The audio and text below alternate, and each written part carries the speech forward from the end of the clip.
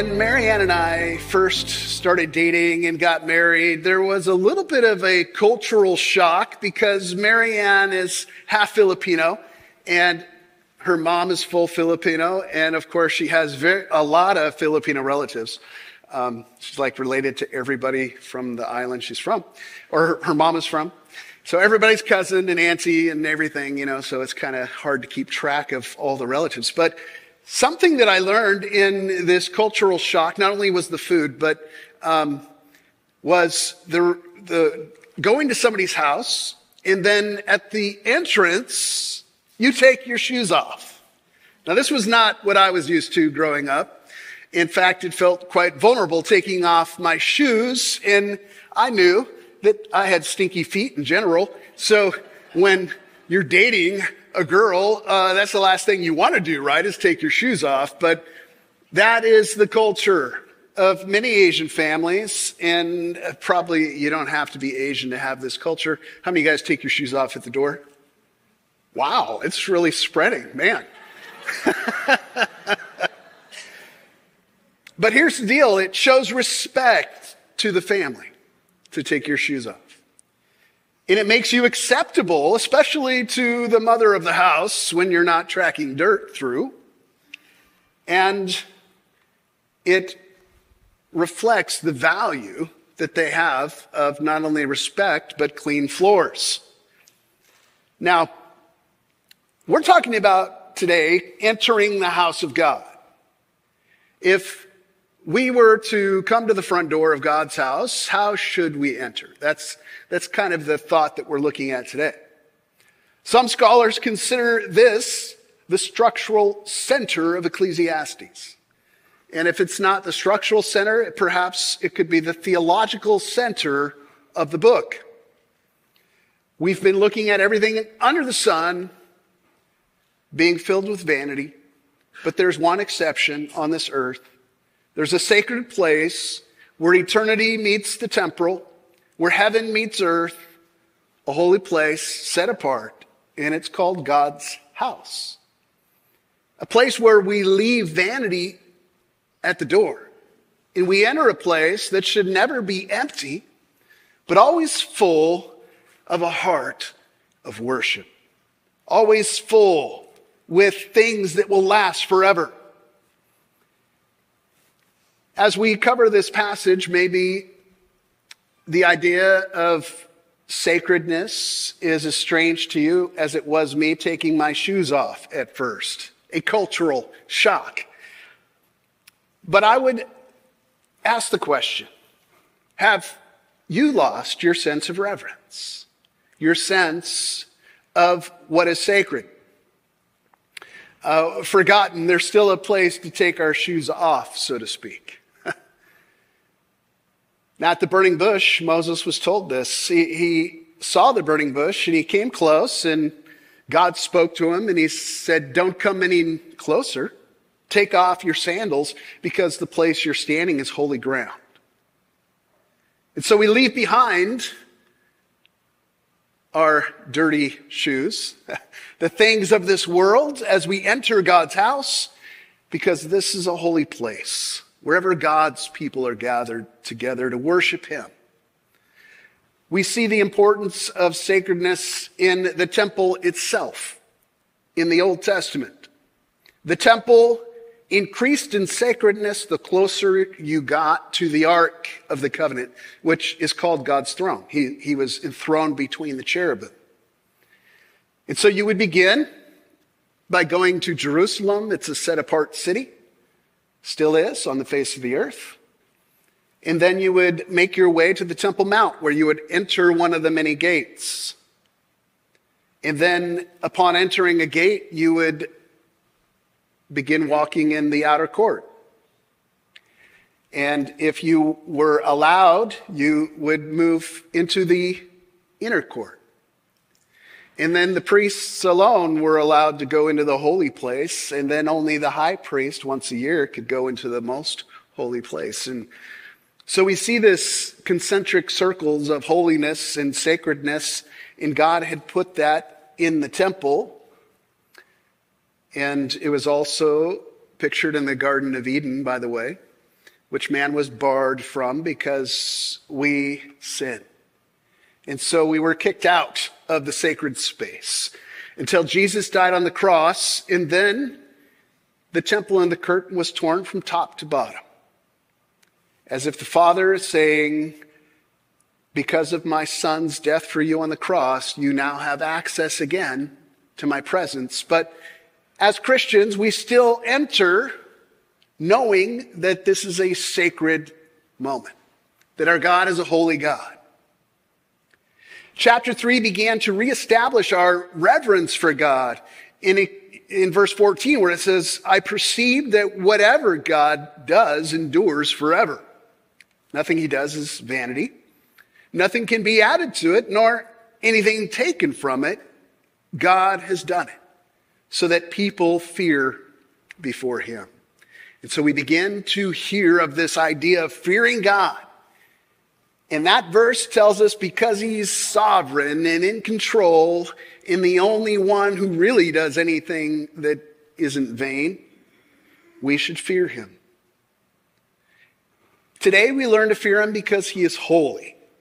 He is pure. He is completely other, is another way to say holy. There's nothing like him. Everything else is created. Everything else is contingent on God's will for their existence. God is totally other, and he's totally pure. So with that, we begin in verses 1 through 3 to learn that it is far better to draw near to listen than to speak.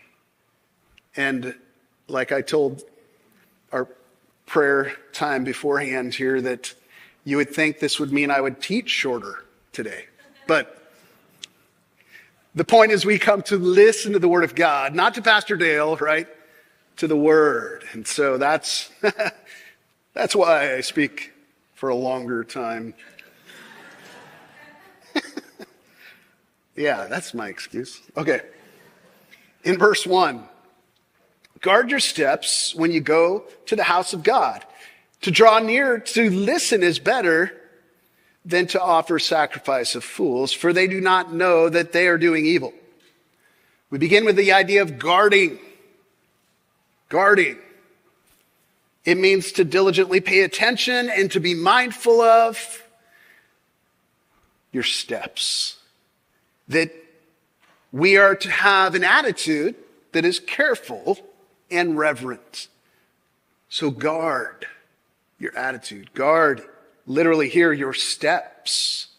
The word here is foot in the Hebrew, but it's figurative. As we see in the New Testament, your walk speaks of your lifestyle, your conduct, and the same thing is true here. Watch or pay careful attention to your conduct, how you behave. Make sure that you don't walk off course. Make sure you stay on the path. Psalm 1:1 tells us, blessed is the man who walks not in the counsel of the wicked, nor stands in the way of sinners, nor sits in the seat of scoffers. Because when your feet wander off the path, you find yourself sitting in a place that is not good, that is not reverent, that is far away from God. And so we guard our steps. As people say today, check yourself before you wreck yourself. Approaching God is dangerous, so be careful. What's going on in your heart when you approach God? That's the main issue at stake. Not whether you're wearing shoes or not whether you have a tie on or not. The main issue is what's going on in your heart and your life. How are you treating your spouse, your kids, your neighbors, your coworkers? And so it says, draw near. And as we draw near, the idea is approaching with reverence. People should approach God's presence carefully, honoring him as holy, not forgetting the specialness of the moment. We approach him with humility of being aware of our own frailty, of our own need for mercy and grace. In James 4:8, it says, draw near to God, just like it says here, draw near to God, and he will draw near to you. He'll meet you there. Cleanse your hands, you sinners, and purify your hearts, you double-minded. And so, in a sense, we take off our shoes and leave the dust and the dirt behind, and we draw near to God, and he meets us. He draws near to us. That is his mercy and his grace. And we're always so thankful when we think of the fact that God longs to meet with us. It may be dangerous, but it is the best place for us to be. And then in the context of this whole idea of drawing near with reverence, it says to listen is better. To listen is better than sacrifice. Listen is the Hebrew word shema, which maybe you've heard that word before. We'll talk about that in a second. But it means to hear with intention, not just to overhear or have your ear respond to vibrations, but rather effective hearing resulting in understanding and obedience. Like if your parents have ever said, did you not hear what I said? We understand that the hearing includes doing.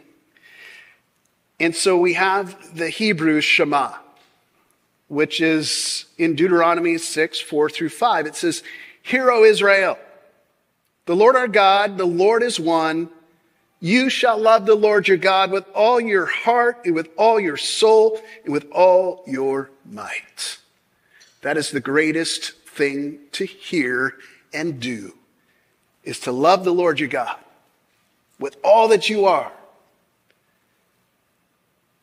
And it goes on that God's commandments were to be written on their hearts, and they were to teach them to their children and talk about them together. Why? Because they love the Lord their God, and it penetrates every part of their life. And so instead of their life being fragmented and having a wall up between church life and work life and home life and whatever it is, those walls don't exist. They're broken down, and our love for God goes from the sanctuary outward to every small part of our life. To listen is better than to offer sacrifices of fools. Okay, now I want to share with you that when I was younger, as a married young man, I would offer my wife gifts of fools. And what I mean is that I gave her what I thought she wanted. And I, one time for our anniversary, was very proud of myself that I thought of the best, most practical gift that any wife would want. And when she opened it up, she found a brand new vacuum. I was like, yeah, that is good. But little did I know, and this was my first lesson in this, I think, that I can remember anyway. I'm sure I had plenty of lessons. But my first lesson in that, it means I actually have to listen to her and learn what she likes. The gift means more. Same idea with romance, men. It's not about what you think is romantic. It's about what she thinks is romantic, And when you know how she thinks, you know what pleases her, then there's happiness. Or if you don't listen, there's not happiness. And when mama ain't happy, nobody's happy. God desires that we would not offer the sacrifice of fools. That means we come to God and we give him what we want to give him, what we think he wants. And we just override any idea of saying, well, God, what would you want from me? Well, we learn in Scripture, God desires mercy, not sacrifice. In Matthew 9:10, and as Jesus reclined at table in the house, So here they are in a house with God himself in human form. And behold, many tax collectors and sinners came and were reclining with Jesus. Oh my goodness. How could they violate such a holy moment? And his disciples. And when the Pharisees saw this, they said to the disciples, why does your teacher eat with tax collectors and sinners?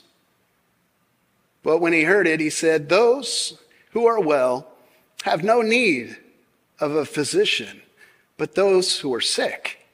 Go and learn what this means. I desire mercy, not sacrifice. For I came not to call the righteous, but the sinners. If we truly understood God's heart, a sacrifice could be wise and acceptable if it was given with a life that was loving and merciful. But one who hates his brother and is not merciful to others, and they come and offer a sacrifice to God, it becomes unacceptable. It's a sacrifice of a fool, thinking that outward religion would impress God and make him happy with them rather than a life of obedience or a life that reflects God's heart. The fool offers insincere sacrifices that are disrespectful because they're not thoughtful of the Lord. It's a sacrifice given on one's own terms, in one's own manner. Here, God, you'll get this. This is what I want to give you, you know. In Proverbs 15:8, it says, the sacrifice of the wicked is an abomination to the Lord, but the prayer of the upright is acceptable to him. And I like how Rogland says in his commentary about this verse, it says, this verse is a vital reminder that even the most religious of actions can be performed with sinful intent. And our motives must therefore be carefully scrutinized in the light of God's word. And so we have stories of people that approach the Lord and offer the sacrifice of fools, like Cain in Genesis chapter 4. It says, in the course of time, Cain brought to the Lord an offering of the fruit of the ground, and Abel also brought of the firstborn of his flock and of their fat portions. And the Lord had regard for Abel in his offering. He was pleased. But for Cain and his offering, he had no regard. So Cain was very angry. Oh, that's a strange response. Shouldn't it be sorrow? He's angry. His face fell. The Lord said to Cain, why are you angry? And why has your face fallen? If you do well, will you not be accepted? And if you do not do well, sin is crouching at the door. Its desire is contrary to you, but you must rule over it. And so Cain was so angry and he was so upset that God didn't accept his sacrifice in the way that he wanted to give it, that he killed his brother over it. The first murder happened in the context of worship. Pretty brutal. There's another man named Saul who offered a sacrifice that was not acceptable. At one point, Samuel, the prophet, told Saul, I want you to wait for 7 days, and then you're going to go to war against the Philistines. But at the end of 7 days, I'm going to show up and I'm going to offer a sacrifice on your behalf. And 7 days went by. Saul noticed, it says this in 1 Samuel 15. Or actually, I thought I had another verse in there. But Saul noticed, I'll tell you the rest of the story. Saul noticed that people were starting to leave. The soldiers were like, man, Samuel's taking too long. And he started to get nervous. And he feared the people. And so he decided to offer the sacrifice himself. In his timing, in his way. And that didn't go over real well with the Lord. In 1 Samuel 15:22, And Samuel says, has the Lord a great delight in burnt offerings and sacrifices, as in obeying the voice of the Lord? You know, God's not impressed with the sacrifices if you don't obey. Behold, to obey is better than sacrifice, and to listen than the fat of rams. For rebellion is as the sin of divination, and presumption is as iniquity and idolatry. Because you have rejected the word of the Lord, he has also rejected you from being king. What a bummer. Interesting that rebellion is likened to divination, and presumption is likened to idolatry. Divination is when you perform certain religious rituals designed to manipulate supernatural powers to reveal secret knowledge, like the future and whatnot.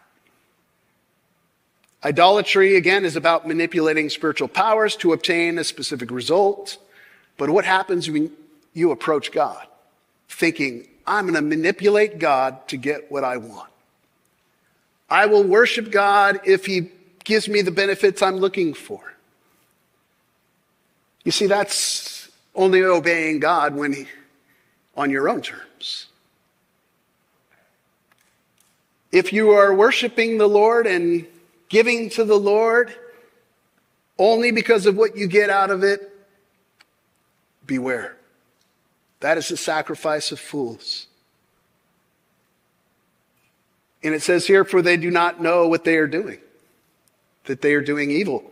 At the last part of verse 1. For they do not know that they are doing evil. Fools have lost their moral compass because they have not listened to it for so long. They've learned the way of hypocrisy. Maybe they've even been encouraged or affirmed by other hypocrites. And so they think what they're doing is acceptable, and it may be to the crowds, but not to the Lord. They don't know what they're doing because their hearts have become callous, because they have lost this sense of what is sacred, and forget that one day they will give an answer for that. David Gibson says this in his book, Living Life Backwards. When verse 1 says that such fools do not know that they are doing evil, it's referring to the kind of people who become so used to playing games with God that they no longer expect religion to be anything else. The sham is normal. It's just the way it is. And there's been no lightning bolt from heaven, so it must be fine to keep trundling along like this. And such is the way of a fool. But we're called to put aside our foolishness. You know, if this has been your way, recognize it for what it is and just tell the Lord, I'm so sorry that I would think that I would tell you what to do. That I would come into your presence presumptuously. One of the ways that we know we're doing that or not is how we use our words. And in verse 2, it continues on. It says, be not rash with your words, nor let your heart be hasty to utter a word before God. For God is in heaven, and you are on earth. Therefore, let your words be few. And so here's the gist of it. Before uttering a word before God, there's a couple of things to guard. We were first guarding our steps, but now we're to guard our mouth and our hearts. Guard your steps, your mouth, your heart. So the second, guard your mouth. Control the words that jump out of your mouth. It says here, be not rash. And to be rash means to utter sudden words of an emotional, thoughtless, careless manner. What comes out of your mouth when you hammer your thumb by accident? That's a rash word. What comes out of your mouth as you're driving on the freeway in traffic? That's a rash word. So we're to guard our mouth. What jumps out of it? You know, stop it before it comes out. In Psalm 141:3, set a guard, O Lord, over my mouth. Keep watch over the door of my lips. Proverbs 13:3, whoever guards his mouth preserves his life. He who opens wide his mouth comes to ruin. In the New Testament, in James chapter 1, it says, know this, my beloved brothers, not every person, or let every person be quick to hear, slow to speak, slow to anger. For the anger of man does not produce the righteousness of God. It won't produce righteousness in your life, nor the lives of those you're angry at. And so we're quick to listen, slow to speak.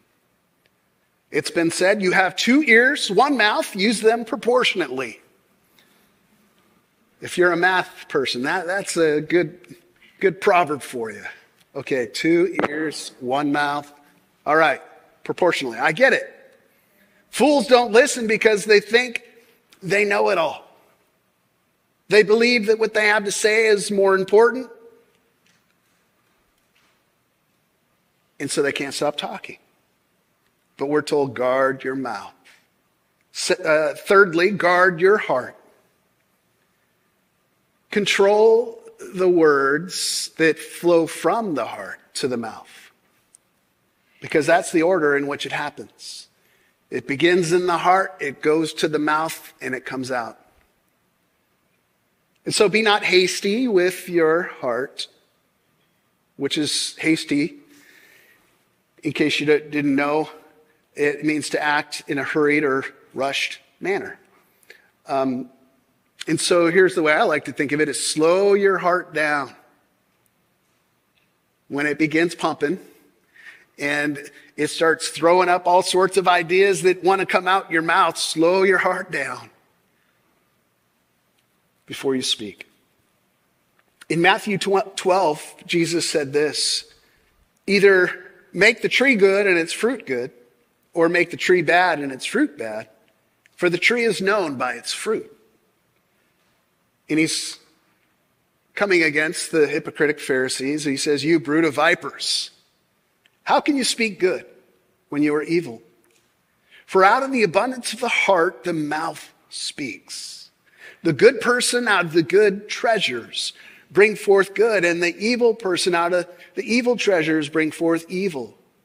I tell you, on the day of judgment, people will give an account for every careless word they speak. For by your words you will be justified, and by your words you will be condemned. That's some serious accountability that should shake us to the core. When we think of, man, the things that can come out of our mouths. But it starts in the heart. What are the words you say in your mind? What are the words that you want to say, but aren't the right ones to say? That's where it all starts, in the heart. And so when we are in a sacred place like the presence of God in his throne room, be careful what comes out of your mouth. If you have a hard time with your mouth in the world, and then you come into God's house, how much more careful should we be? And then we're reminded that God is in heaven and you are on earth. And this phrase gives us the idea that God is so big and you are so small. He is infinite and we are finite. Solomon, who writes the book we're reading right now, he had the privilege of building God's house. And so he has a special knowledge and relationship to God's house in the Old Testament. At the prayer of dedication for the temple, when it was fully built and all ready for people to meet there and pray and for the priest to minister, he did a prayer of dedication saying this, 1 Kings 8, but will God indeed dwell on the earth? Behold, heaven and the highest heaven cannot contain you, how much less this house that I've built. So he kind of blows the roof off the temple for a moment to remind you that God is even bigger than this temple. He fills the universe. And he doesn't just fill it, he is beyond it. He's what the theologians call transcendent. He exists outside of it. If God is that big and he is everywhere, is there truly any unsacred space? But when we realize God is in heaven and we are on earth, therefore let your words be few. It would be foolish to speak too much and to listen too little in God's presence. As one person said, simplicity safeguards sincerity. Keep it simple. Say what you mean and mean what you say. And Jesus challenged us when we pray. In Matthew 6:7, and when you pray, do not heap up empty phrases as the Gentiles do, for they think that they will be heard because of their many words. Do not be like them, for your Father knows what you need before you ask him. No need to impress God with great and powerful speech. When you pray, pray simply, pray sincerely. In Luke 11, verses 2 through 4, we see the Lord's Prayer. And I'm choosing Luke's version because it is more simple. And this really jams people's gears when you're used to Matthew's version of the Lord's Prayer. And he said to them, when you pray, say, Father, hallowed be your name. Your kingdom come. Give us each day our daily bread and forgive us our sins. For we ourselves forgive everyone who is indebted to us, and lead us not into temptation. And isn't it tempting to think, oh, that's not as good as the other Lord's Prayer? There's not as many phrases.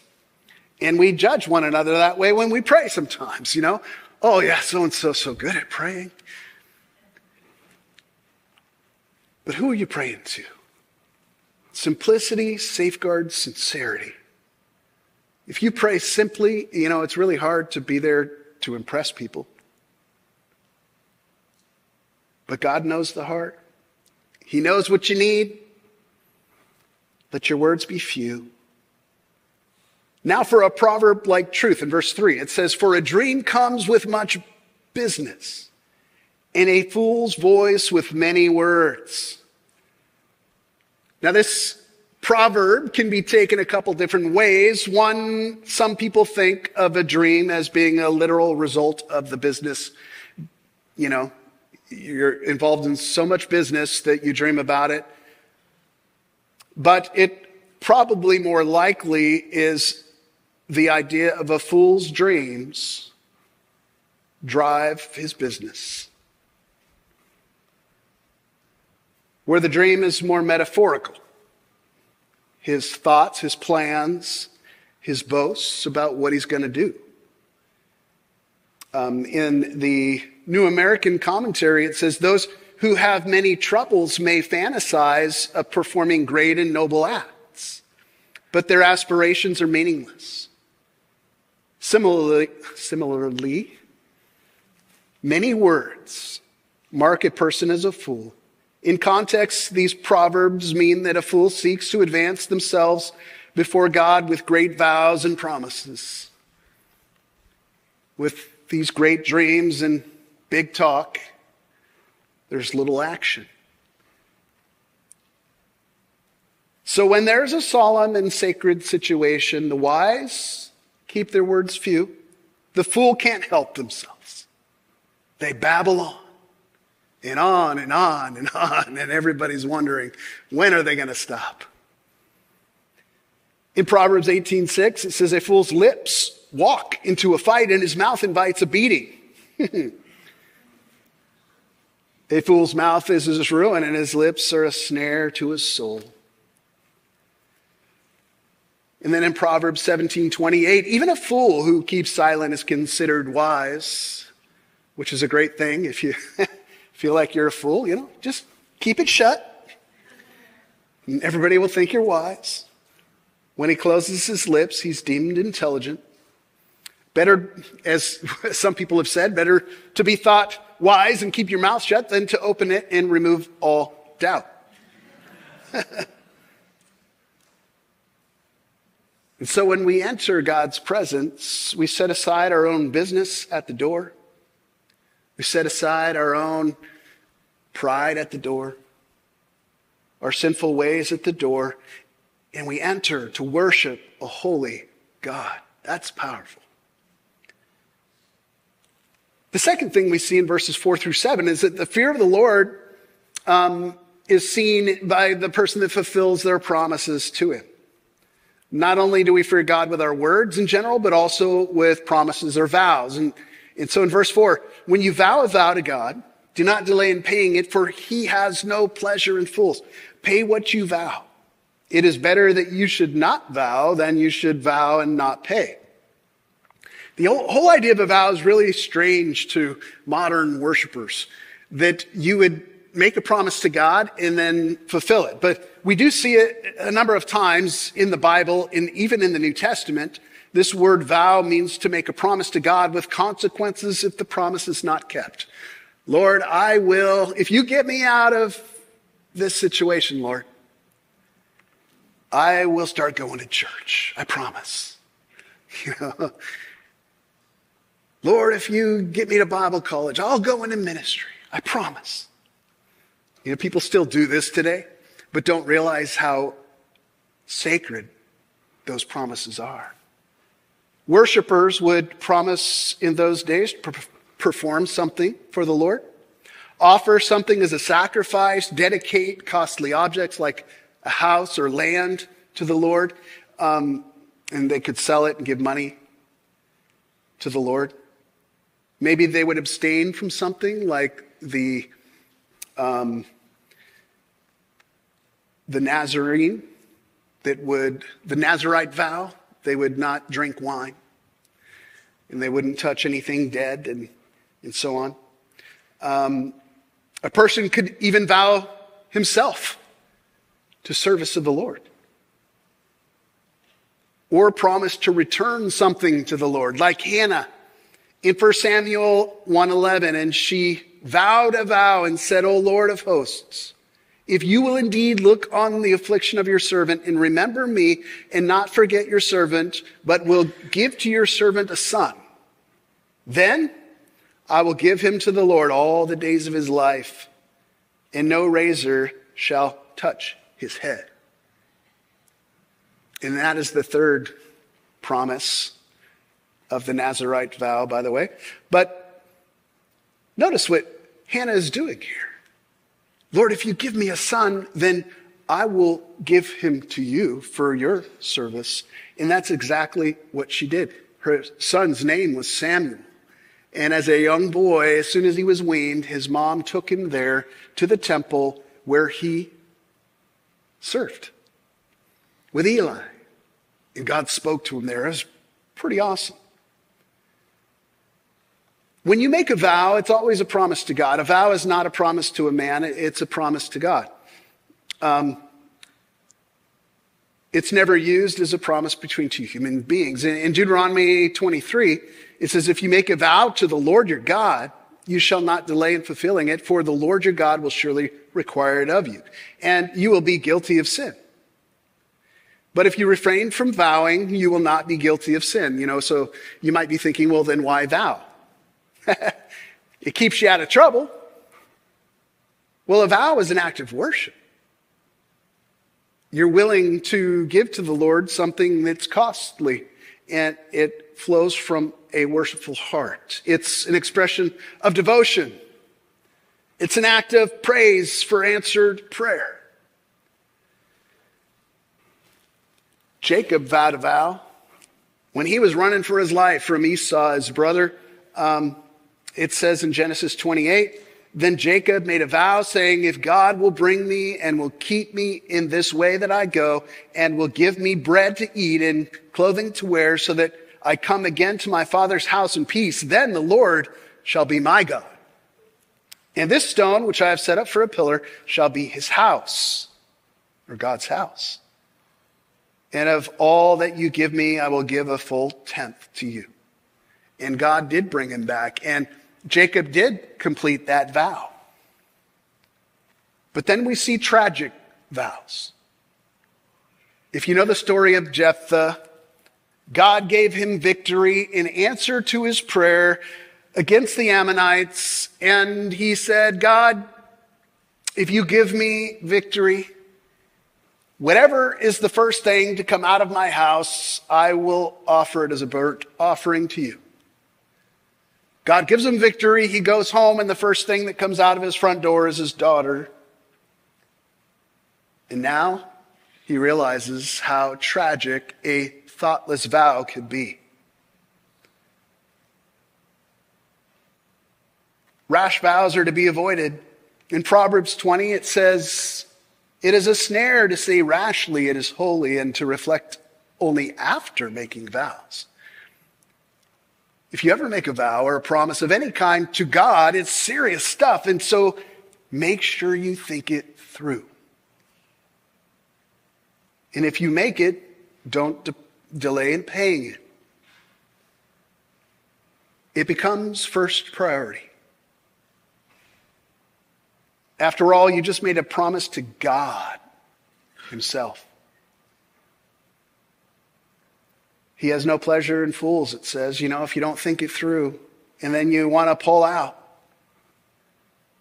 Fools' mouths have a habit of writing checks that their lives can't cash. And so it's no different for Christians. I want to read to you a story in the New Testament of a vow. In Acts chapter 5, but a man named Ananias, with his wife Sapphira, sold a piece of property, and with his wife's knowledge, he kept back for himself some of the proceeds and brought only part of it and laid it at the apostles' feet. But Peter said, Ananias, why has Satan filled your heart to lie to the Holy Spirit? That's serious stuff. And to keep back for yourself part of the proceeds of the land. You see, he vowed the land and its proceeds to the Lord, but secretly kept some back. You can't fool God. While it remained unsold, did it not remain your own? You could have made your vow, I'm going to give part of it to the Lord and part of it I'm going to go on a vacation to Hawaii or something, but it's not what he said. And after it was sold, was it not at your disposal? Why is it that you have contrived this deed in your heart? You have not lied to man, but to God. When Ananias heard these words, he fell down and breathed his last. And great fear came upon all who heard of it. And the young man rose and wrapped him up and carried him out and buried him. After an interval, about 3 hours, his wife came in, and not knowing what had happened, Peter said to her, tell me whether you sold the land for so much. And she said, yes, for so much. But Peter said to her, how is it that you have agreed together to test the Spirit of the Lord? Behold, the feet of those who have buried your husband are at the door, and they will carry you out. Immediately she fell down at his feet and breathed her last. When the young men came in and found her dead, and they carried her out and buried her beside her husband, and great fear came upon the whole church and upon all who heard of these things.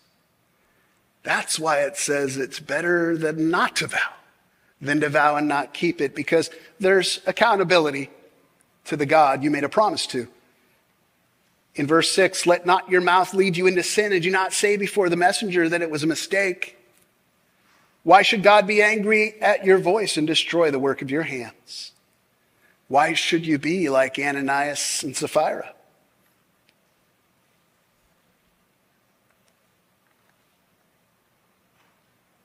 Leaving a vow unfulfilled is a serious offense.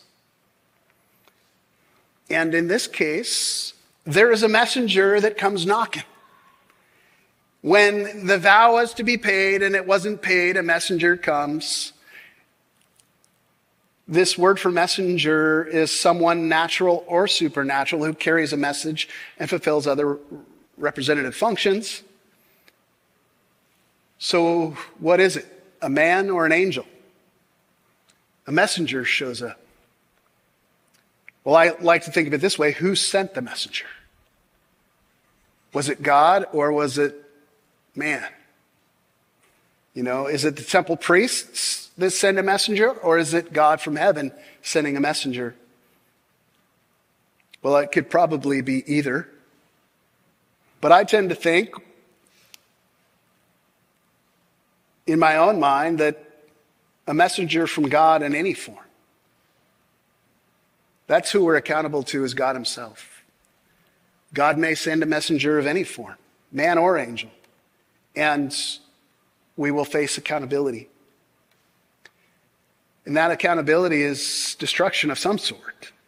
Here it says destruction of, the things that you've done with your hands. The parts of your life that you've built might experience some sort of destruction.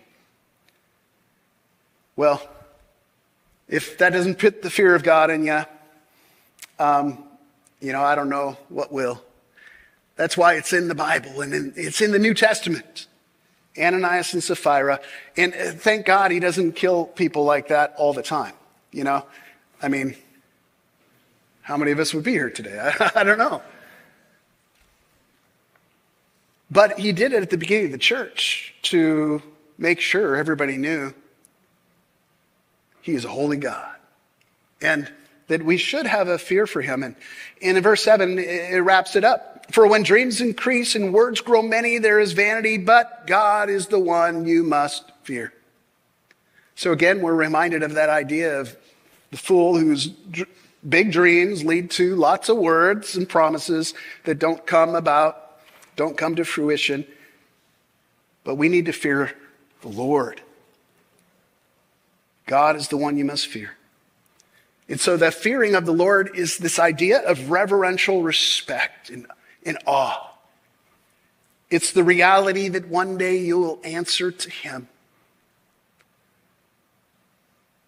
The fear of the Lord is offered as a guard against foolishness in Proverbs 9:10. The fear of the Lord is the beginning of wisdom. This is where it starts, where you leave your foolishness behind, is when you enter the house of God and you say, God, you are a holy God. You are a transcendent God. You are a God who I will answer to. And so there begins wisdom. And you can see why. It impacts everything. The way you live at home, the way you live at work, the way you function at church. And it says, and the knowledge of the Holy One is insight. The more we learn about what pleases him. So I want to conclude with this. Worship the Lord with reverence and awe. It's not just for the Old Testament believer. It is for the believer today. Yes, we have been washed clean and we have been forgiven and we've been given access into the throne room of God when Jesus died on the cross. But enter with reverence and awe. In Hebrews, I had a longer passage here, but spoke much longer than I thought I would, so I'm going to read the last verse. It says, therefore, let us be grateful for receiving a kingdom that cannot be shaken. And thus let us offer to God acceptable worship with reverence and awe. For our God is a consuming fire. And so in case we become too lighthearted towards the Lord, it is good to be reminded that we should honor him as holy. And we pray, Father, which is very intimate. Father, Abba. There's a closeness. But then we also have a heart that says, who is in heaven, hallowed be your name. We talk much about the intimacy, and that is so good. And it's probably, just the center of your relationship with God. But married to it should be an awe. And a wonder. Like when we take communion, there should be an awe and a wonder And there is a warning in 1 Corinthians 11 that, if you eat in an unworthy manner, that you'll face some sort of judgment. That's some serious stuff, and that's today. So, where's your heart with the Lord? If you've lost a sense of sacredness and a sense of holiness,